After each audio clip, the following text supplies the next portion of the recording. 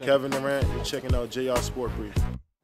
So look folks, it's late on a Thursday night. Earlier today I posted my 900th video. 901 basically says that the Miami Heat are your 2012 NBA champions. Maybe people will actually leave LeBron James alone, although we can always expect jokes about his hairline and his mama. But at the end of the day, props to the Thunder. It wasn't their time. LeBron James is your MVP of the NBA Finals. Triple-double here, damn near triple-double there. Mike Miller had the game of his life. Maybe people will leave Erik Spoelstra alone in regards to Pat Riley firing his ass. But you know what? I can't lie. It was good to see LeBron James finally be happy. He has his championship.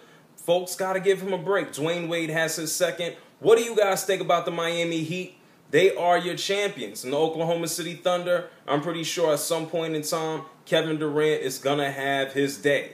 And Juwan Howard got a ring after forever, and Eddie Curry got a ring too. He should get most valuable bench player, because without his fat ass, that bench has a high probability of tipping over. What do you guys think? Big shout outs and props to the Miami Heat, and congrats to the Thunder. I guess their day comes in the future. This is JR. I'm out, folks. It's late. Peace. Props to LeBron and the Heat. And don't forget Bosh. He didn't cry like a bitch. Peace.